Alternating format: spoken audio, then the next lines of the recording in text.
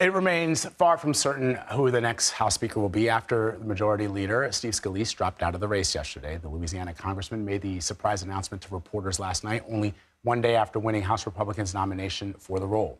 Ashley Etienne and Leslie Sanchez join us now to discuss this further. Ashley is a CBS News political contributor and former communications director for Vice President Kamala Harris and former House Speaker Nancy Pelosi. Leslie is a CBS News political analyst.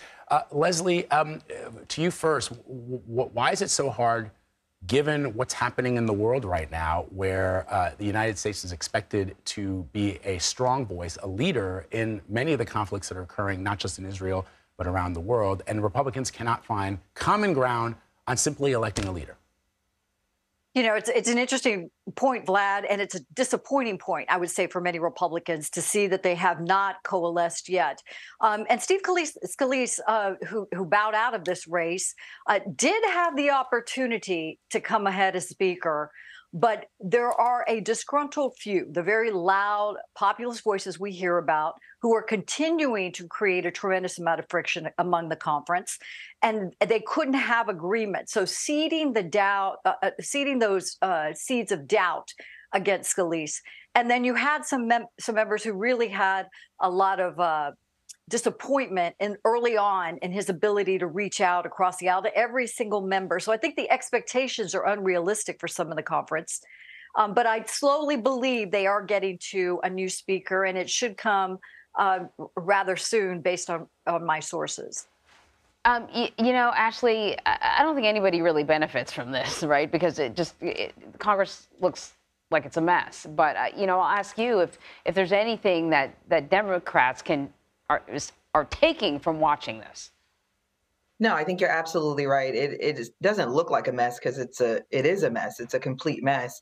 And, you know, I agree with Congressman Scalise when he made the point that what we're facing right now in this moment that we're in right now is bigger than the Republican Party. It's bigger than one individual. This is about the security of our nation. It's about supporting our allies in Israel and Ukraine. It is about funding our government.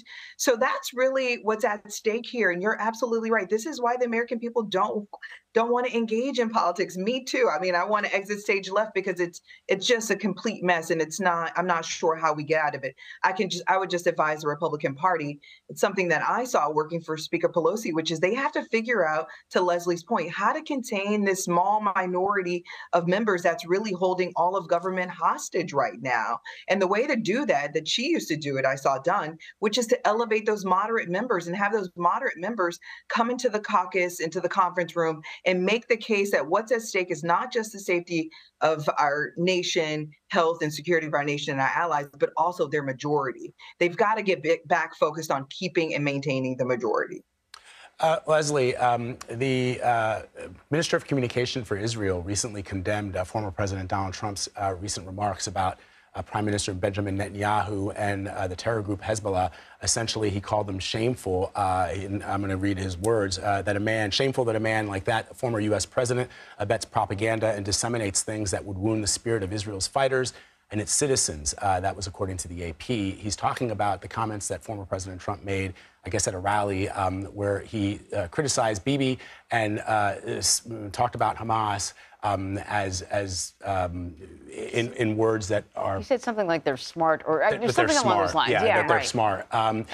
Leslie would probably remember. Yeah, so Leslie, my question is, you know, at this point, with both Republicans and Democrats united, for the most part, in President Biden's unequivocal support of the state of Israel, where you both know, as well as I do, that in past, Bibi has had problems with U.S. presidents and that there has been tension, even with President Biden, before this act of barbarism and terrorism occurred last week. But now you've seen Prime Minister Netanyahu praising President Biden for his strong stance. What do you make of former President Trump's comments at this very delicate moment that we're in history?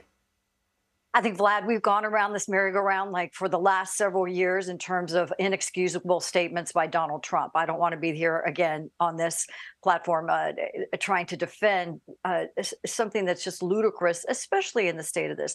Let's give props where props are due. President Biden gave a very strong defense of Israel. And that is where the unanimity and people coming together, Republicans and Democrats, in that stance. And I think anything that takes away from that, you can look at it as Donald Trump a misstep, not understanding the geopolitical situation. There are numerous things, or just his own bravado in saying that. But I do want to point out to other Republican voices. You had Nikki Haley, who's been giving a very strong stance, and in a larger context. And I think some other Republican contenders had some missteps. They just didn't fully understand or grasp the history here. So I think there's a desire right now for that leadership. And I would say Ashley spoke to it a little bit, not only on the presidential stage, the executive office, but certainly the legislative stage. And this is where the leaders their voices will rise, and that strength will rise. And that's, I think, what people are looking for. Excellent point, Leslie. Actually, I should ask you about Democrats and their response to what's happening in Israel, between Hamas and Israel. There have been some Democrats that have been criticized for their perhaps tepid approach. Are Democrats on the same page? No, I think Democrats are on the same page, standing firmly and behind the president, who said that we stand with Israel and that we're going to commit as many resources as we can to actually helping defend Israel. So, yeah, I don't anticipate that you'll see any factions that break off within the Democratic Party. You know, Mr. Jeffries has also said that he stands ready to really provide, I should say, votes to the Republican conference if they needed, not only just to elect a speaker, but also to fund and provide resources for Israel. So, so the Democratic Party stands firmly behind the president and firmly behind Israel. All right. Leslie, Ashley, thank you so much. Thank you, ladies.